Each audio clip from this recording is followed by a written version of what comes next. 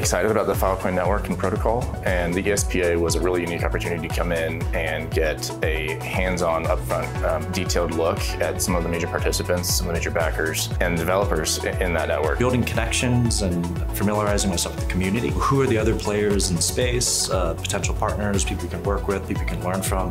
The community is so welcoming and it's so collaborative that there's no absence of information or resources or assistance for anybody who's interested in potentially becoming and onboarding as a storage provider. Everybody comes in with a different perspective, a different background, but you meet the other people here and you notice that everybody was selected for a different reason because they all bring a different, unique perspective that collectively will benefit the community. New friends, connections, partners, the networking events afterwards, the ability to sit down with somebody over a drink and talk, have in-depth conversations about where they see things are going. Conference number one. Being here at ESPA and seeing that they're going to have a total of 50 storage providers in the first year coming internationally, Nigeria, Australia, Europe. We're really globalizing this thing, decentralizing it. We'll see more and more demand from hopefully not just academic institutions, but more towards like mainstream business enterprises that will do both archiving and computation. Their day-to-day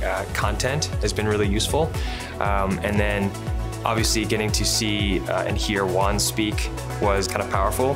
And then, things like the tax and accounting side as well. As we understand what kind of challenges the storage providers face, we're able to continuously improve our own product to make sure that, we're helping them in the best way possible. Big shout out to Picnic. I think the entire team is really incredible, and getting to meet them in person after we've been talking for 10 months has been really, really cool. Really, really impressed by what they've put together, and I think it's great for the entirety of the ecosystem. We're finding that we kind of even underestimated the size of the market, and it's one that's even bigger than we expected. And I think everybody here is here because they see the potential. Watching some of the talks, I have even better understanding of all the different players that are in the space. So there's some telecom, there are some startups. It's actually just the diverse population of the people here. We decided to join the ESPA Accelerator program to give us sort of a leg up and move faster through deploying the technologies than we were doing on our own.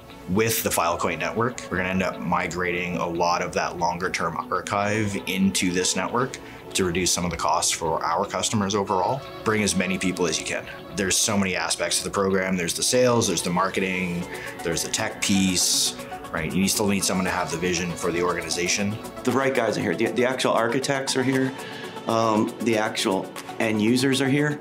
So there's a lot of interaction and participation within the program. If you want to understand this technology, if you want to understand how you would fit in this technology, if you want to understand the challenges of this technology, then this conference, this ESPA program is perfect.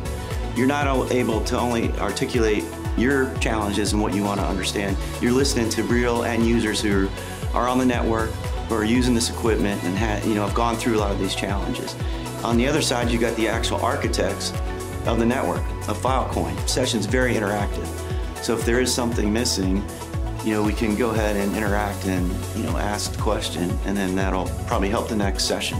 There's so much more to it, especially if you have to go into a big scale. You probably also need investors. There's a lot around, what is your business model, how you're gonna make money, how you work around having a crypto native company. It's cool that we're both having the really technical side, but then also covering all the non-technical parts of being a storage provider. We want to make Filecoin a verb, right? We want to Google it. I want to Filecoin it. Maybe not a smooth.